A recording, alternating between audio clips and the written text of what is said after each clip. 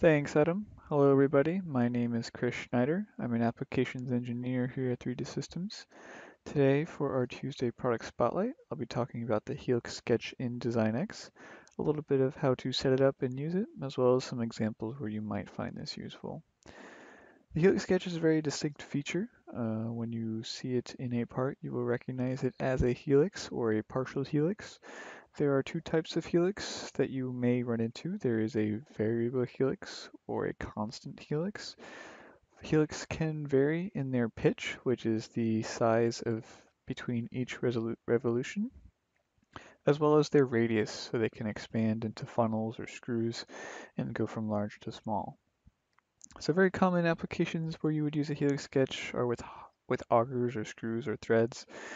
But there are also some drills and spring applications that can be a little more complex if the springs are compressed or if there's a double helix of sorts. And in some cases, there are even decorations that have helical shapes where you're being asked to model this. The helix sketch can be used to make your life a little bit easier to describe more free-flowing geometry as a helical shape rather than just an arc or a line. There are a couple things that make Helix unique as when it comes to 3D splines. So they all have the same parameters, but they can be different to describe the shapes. So here are two examples of a helix that can be made in Design X. We have our more standard helix, which it just progresses in one linear direction. And then we have a variable helix that can be expanded into some more complex, interesting shapes. So they're all the same. They start with the same basic parameters and then they are adjusted. So all helixes have a starting point. This is where the helix begins and progresses in a certain direction. The vector is the direction that the helix progresses in. This means that we either go counterclockwise or clockwise around this vector from the starting point. Then once we have those two parameters defined, we have a couple more that we define afterwards, such as the height, which is the overall top to bottom distance that the helix goes across. This is independent of the other parameters, but also impact them. So the radius is how far the curve or the point is from the center axis. So this is the radius of a circle. This is the same thing for a helix, except it doesn't come back to the same point once you travel all the way around the circle. The pitch is the height between one revolution. This means we start at one point, go all the way around the vector, and we come back to the same xy place. We're at a different z height. This is the pitch. Finally, we have the revolution, which is the number of times the helix goes around the axis from the top to the bottom of the height. So all these parameters are dependent on each other and can be manipulated. So if we manipulate some of these parameters, others will be affected. That's just something to keep in mind when we're starting to define the parameters of a helix. So we're going to jump right into the software. We're going to talk about this little cap here today. So if we jump to our finished model, here's what we'll be going through today. We have our raw scan here, and we have this thread on the inside of our cap. So if we were asked to model this part, this is an ideal place where we would want to use the Helix tool. So jumping over to the beginning of this model, we can get into a little bit of the details of how to do this. So starting off, we've set this file up so it works pretty nicely for us. So we've aligned this scan to the world. So we have our XY plane here as our base, our front plane, and we've just mated that to the bottom of this cap. We've also scanned directly into Design X and touched up this scan, so we have a very nice clean mesh to start with. That's not always a requirement, and even with a nice clean mesh, we have a couple issues. So we have some holes here where the scanner wasn't able to capture this information. The other thing we have to worry about is that mesh data is not always perfect. So even though we've cleaned up this part, we still have a couple issues. So we can see there's some bumps in the model. There's some more texture on the sidewall here. So I know I scanned this cap and it is made through an injection molded manufacturing method. So this part could have been bent or more worn. So these are some things we have to keep in mind when we're approaching the modeling process on a cap. So the first thing we're going to do here is set up our vector. So I've already gone ahead and done this. So the vector is going to be matching the center of this cap. So if this cap was revolved around to be created, we've aligned them to the world to each other. So this specific vector I've extracted as my z-axis, which may be different than the revolving axis of my cap. This is because I know scan data isn't perfect and I want to model perfect geometry. So this is the approach we're going to work with today.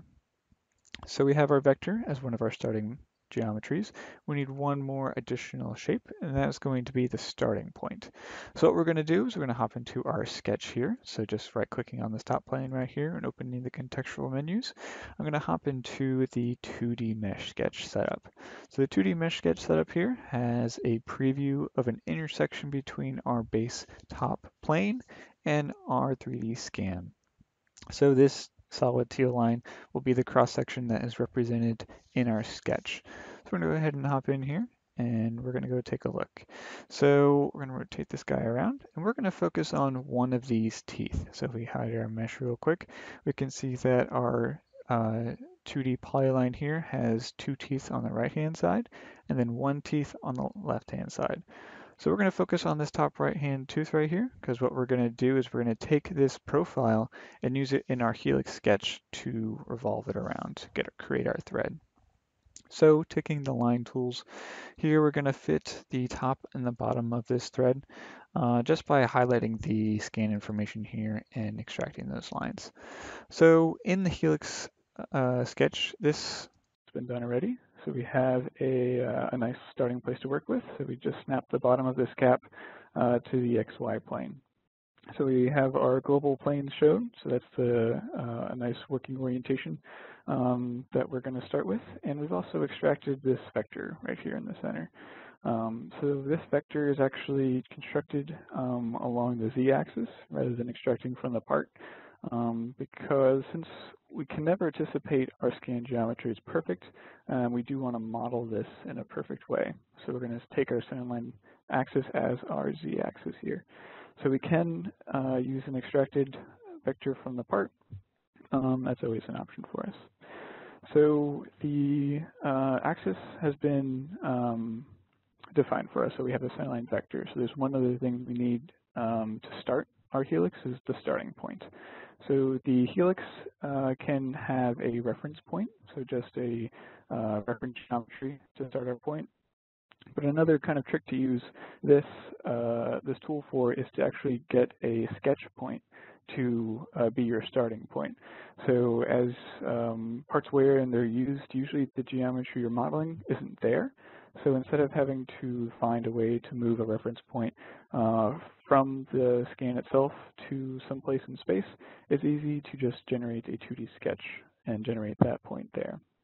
So we'll hop into our mesh sketch using our contextual tools here and just take a cross section using this base plane here. So we have our sketch here, so we have a reference polyline. So this pink line intersects the mesh and generates this template for us to extract our geometry from. And what we're going to do is we're going to focus on one of these teeth, right? So we have 3 teeth here from our mesh. So we can see if we just rotate our view, we have the 2 threads on the right-hand side and then 1 thread on the left-hand side. And what we're going to do is we're just going to use one of these as our base sketch. So if we zoom in here, we're going to look at this top thread right here. So since, again, this is injection molded, it's not perfect.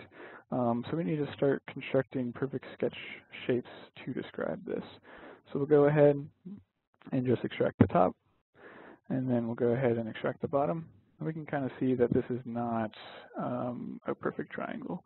So if we were interested in generating a standardized thread or another accepted thing that goes into an assembly, or we always know that the company that makes this part always uses the same thread size, we can construct sketch geometry here to further constrain these shapes to be ideal, right? So we'll just go in here and make a triangle real quick.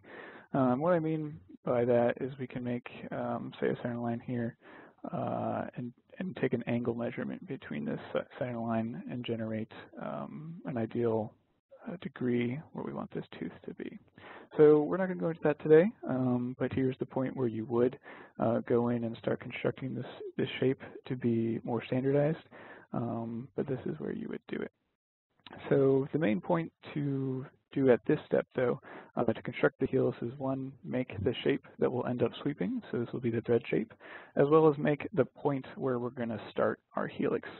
So on this part, we have our starting point slightly off the end of our thread where we cross-sectioned it, and this could have been maybe there was a fillet in the original drawing, or this part was worn down, right?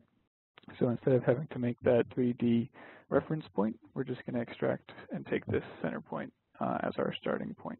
So we'll come out of our sketch here. We'll go turn our mesh back on and see what we have. So right now we have our centerline vector, which is going to be where we're going to construct our helix from. We have our 2D mesh sketch, so we're building up our history tree of things on the left-hand side in our model manager. And then we're going to go into our helix and start talking about that command specifically. So what I've done today is I pulled the helix command out and put it on my top ribbon right here. So this is very easy to do to customize your ribbon. All you have to do is right-click on your ribbon, open up the Customize menu, and start adding and subtracting tools. So this is very common if you're using tools very often, or you prefer certain tool sets to the ones that we've offered you, which we've kind of picked and choose which we think are the best ones. You can definitely go in and customize it for you and show what you want to see. So this is very easy to use. Otherwise, if you haven't done this already, we have all of our menus and tools already outlined for you. So we can just go to Menu, Insert, Modeling Feature, and then we have our helix curve here as well. So it's the same tool, just two different ways to get there.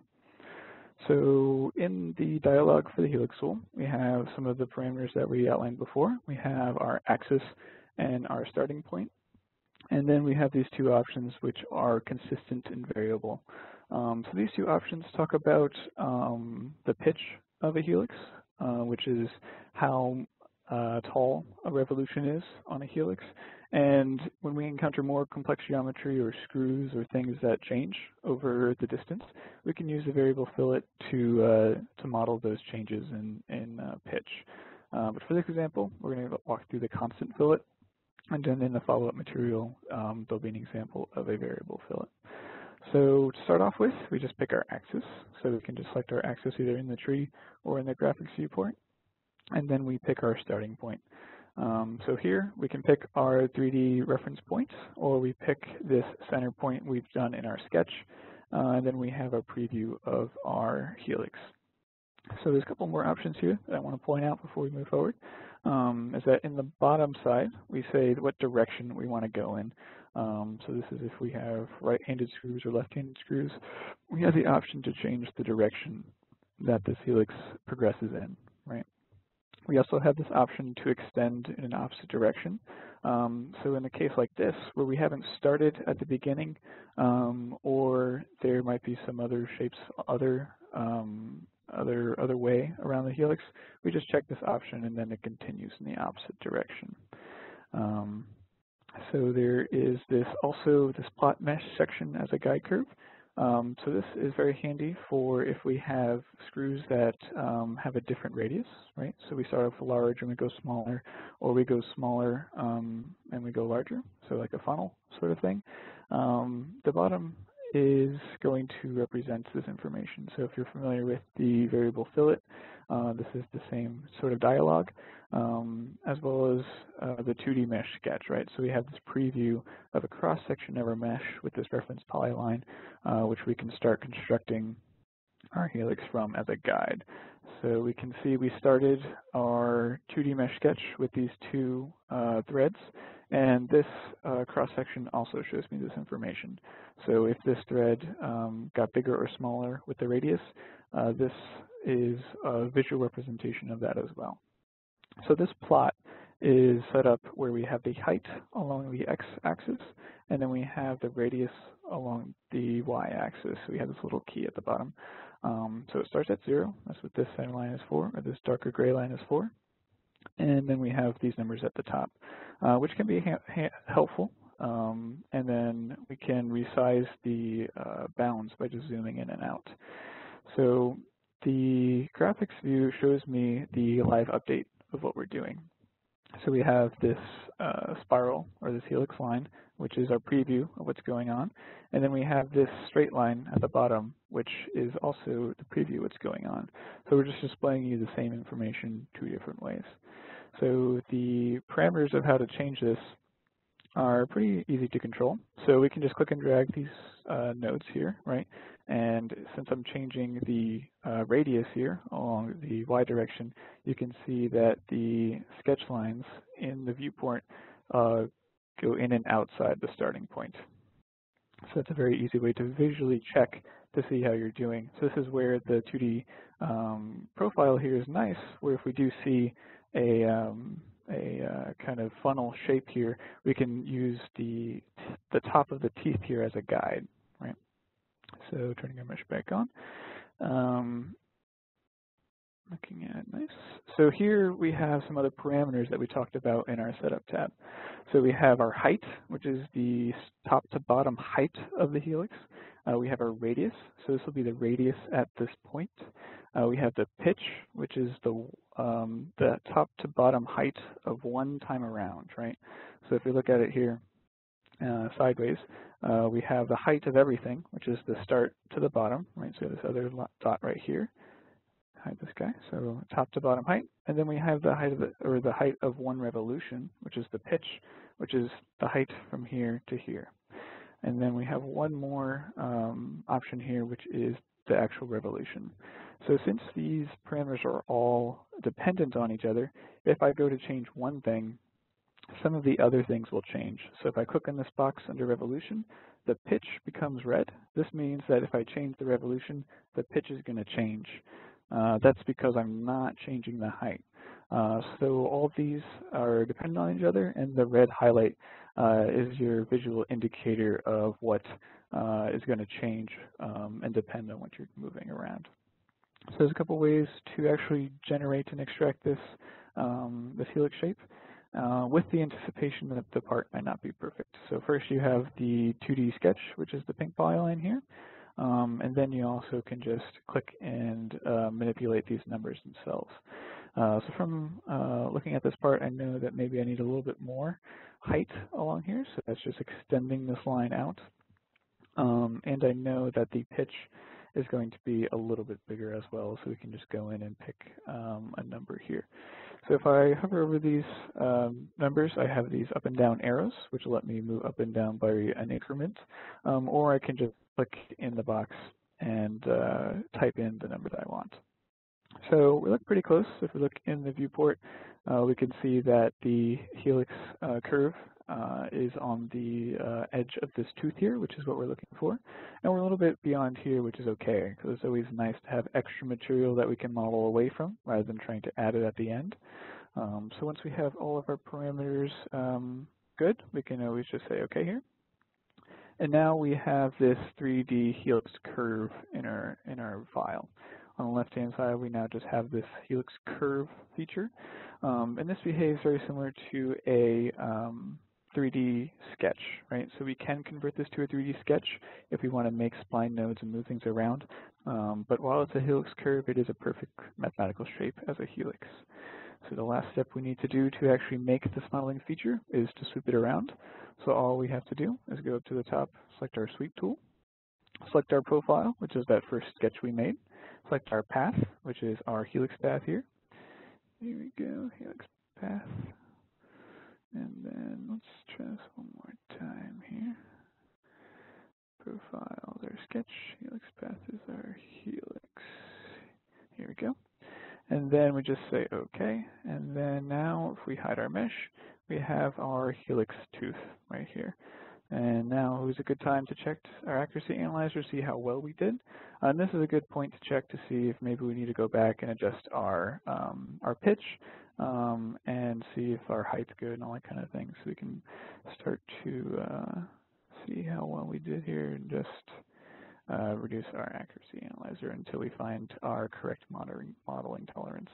But this part under 5 millimeters or 0.05 millimeters is good, so we're probably just going to leave it here. So modeling the rest of this file will take us into the completed part, and then you have everything that you kind of need. So this file has the same thing, except we added just a little bit of variability to the last bit of the sketch, so the helix goes right into the sidewall. And that's all through the same dialog without having to add a second helix or anything like that. So that's the demonstration today in the software. So if we hop back to our PowerPoint, we have just one or two more things to cover. Here we go. So the additional resources we're going to provide today, or if you have any more questions, please feel free to visit our website. They have all of documentation and more information, all of our software, hardware, and other solutions that we offer. If you are interested in looking more into Design X from a sales point of view, you can email our sales team directly at geomagic.sales.americas@3dsystems.com. If you do not have Design X yet and you want to play around with the file we'll send you, you can download our trial and talk to our technical support team at gettingstarted.com or gettingstarted.geomagic.com. And as I said, we will forward you these files at a later date. So that's everything on the software side. Adam, back to you. All right, well, thank you, Chris. So yeah, this brings us to the end of the Geomagic Product Spotlight webinar on Design X. Please be on the lookout for invitations to future Design X product spotlights from 3D Systems. As I said earlier, in the coming days, each of you will receive an email with a link to the recorded version of this webinar, some useful links regarding Design X, as well as the files that Chris used during today's demonstration. For those of you that have asked questions during the webinar, we'll be sure to follow up with you to answer those questions in a timely manner. Thank you again very much for joining us, and have a good rest of your day.